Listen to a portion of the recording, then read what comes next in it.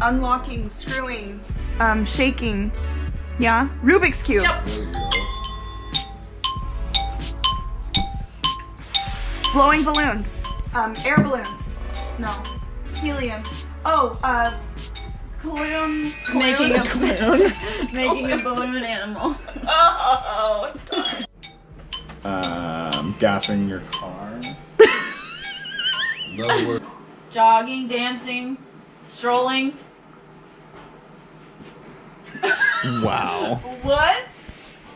Pass. I did it earlier. Hiking, straightening your hair, cutting your hair, salon. Basically, but. Verb. Makeup Use a artist? verb.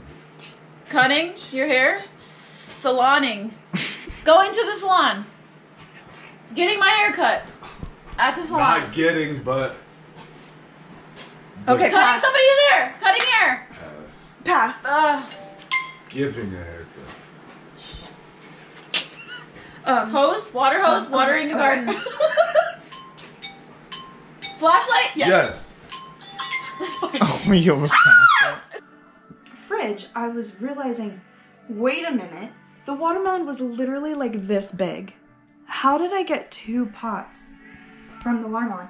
And I just like instantly was like, this is a miracle, like the loaves and the fish, because it did not make any sense to me. How to do this. So recently my dad has been teaching me this.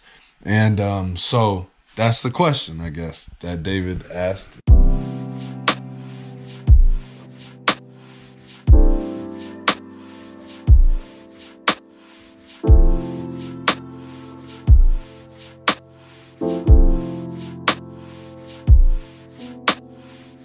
But the Bible tells us that if you know God, you have no need to panic. If you have a relationship with God, there's no assurance of protection. There's no confidence in knowing what's going to happen after all of this. But the Bible tells us that God is in control.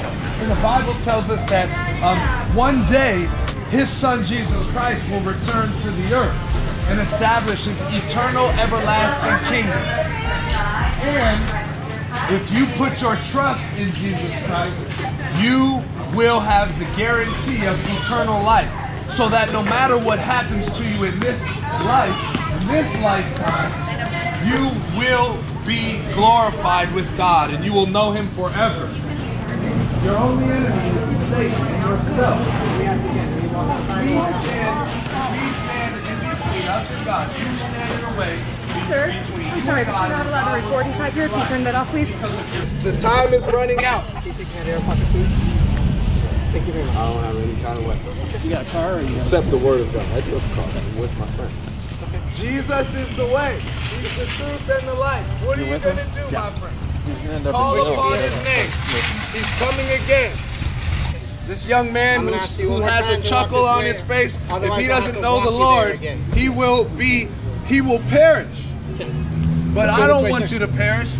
And I don't love you near as much as God does, but I love God and I do love you. Jesus loves you enough to tell you and to warn you about what's to come, my friend.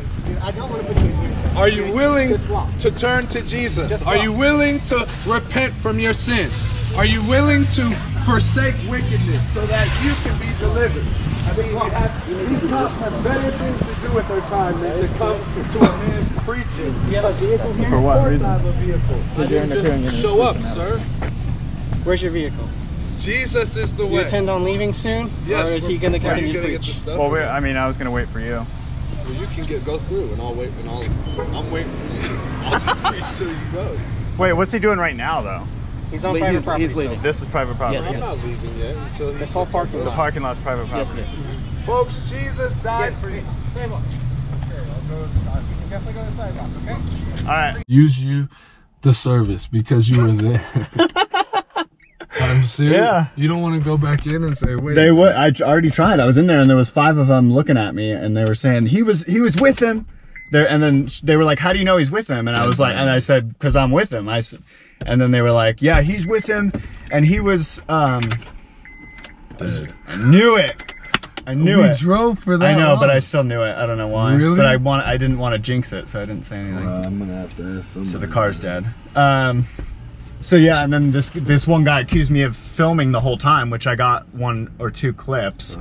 But this guy was like, no, he was filming the whole time, and She was saying stuff. she was saying Everybody, you could tell. Woo, that small town. Yeah, that small town. mentality. They're not used to this. Yeah. It's like, what's now? I'm sure. I asked someone who was in there kicking me. Hey, do you mind jumping me? Yeah.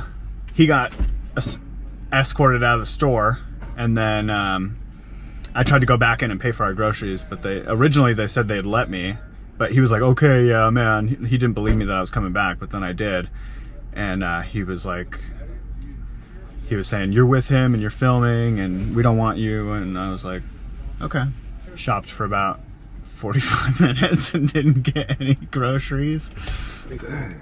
That was some good groceries I wanted, but see, I know, it's like whatever. It's like obedience, or it's like that's why. Well, it's and then costly, and then I told him, like, if it were me running that store, I'd be like, sure, I want some money, you know. Yeah, like we dealt with that situation, but I would still like your business, you know. But anyways, they didn't want my business, so.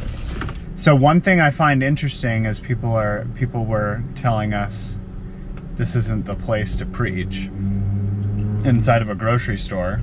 It's just kind of funny. They're like, well, why don't you go to church and do that? And we're like, churches are closed. It was just kind of funny to see people's reactions, because I was like, is there anywhere else open where we can reach people with the gospel? And then just their faces are like, oh, I guess not, you know, kind of that realization. I haven't explicitly stated what took place since the last vlog, but basically felt God call us up here. And then it seems as though we'll be here 1 more week, and then we don't know what's going on after that. So we're hoping things die down. All the beaches are closed in Southern California. But for those of you who may be thinking that we're taking this whole thing too lightly, we're not. We're not taking it lightly. We're respecting the government. We're respecting people's wishes, staying 6 feet apart, all that stuff. Just keep in mind that you guys watching the vlog, you're not seeing everything. So just keep that in mind. I think a lot of people just see the vlog and then they go, oh, they have this picture in their head of what things are like. But in reality, there's 24 hours a day. You're only getting an 8 to 18 minute video from a couple days worth of life. So the only problem is I just don't know what God is calling us to do next. It was for sure that he called us up here for a time. And so it's gonna be interesting to see how this plays out. Like, is this quarantine thing gonna last? We're still feeling it out. We're still happy to accept your prayers. So other than that, see what God does.